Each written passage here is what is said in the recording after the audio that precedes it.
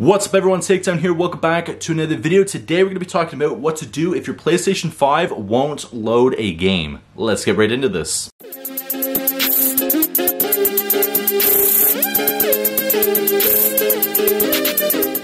If your PlayStation 5 game won't load, there is a few things that you can try to fix the issue. First, simply try resetting the PlayStation 5. You're going to want to turn off the console, then you're going to unplug the power cord and leave it for at least 5 minutes. Now plug everything back in and turn on the PlayStation 5 and see if your issue is resolved. Now if that didn't work, check to see if your PlayStation 5 has the current update. If it does, then move on to the next step, and if your PlayStation 5 does not have the current update, make sure that you do that update and hopefully that will resolve your issue. You're going to also want to make sure that that game that you're trying to play doesn't have a pending updates that didn't automatically start to work, and if it does, that might be why that the game itself is not launching and won't go into the game, because there's actually an update pending for that game. So make sure your game is updated prior to using it. Next, if that didn't work, try to rebuild the database, which is super easy to do. To do this, you're going to turn off the console. You're going to then enter safe mode by pressing and holding the power button for 7 seconds until you hear 2 beeps. After the second beep, it should be launching into safe mode, and then you can connect your controller to your PlayStation 5. Now you're going to select option 5 and you're going to choose rebuild database, and now you're going to follow the steps on screen to finish this process. Next, you're going to want to try to restore the licenses for the game. On the home screen, you're going to navigate to settings, then you're going to click on users and accounts.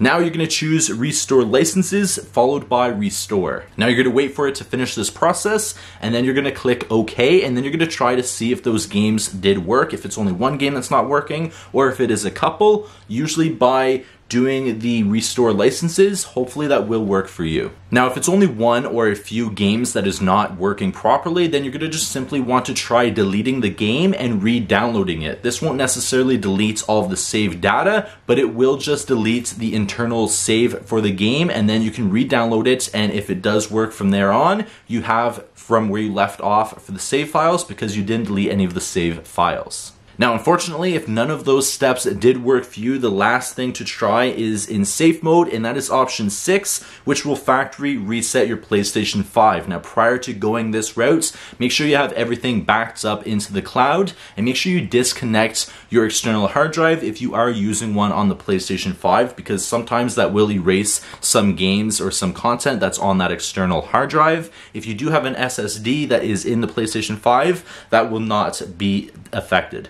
But hopefully one of the other fixes did work for you and you don't have to go the factory reset route. If you do, it's simply by going and doing the factory resets and then downloading everything back onto the console and see if it does work once again. Hopefully you guys are having your console working properly now, and I'll see you guys in the next video. Please take care. Peace.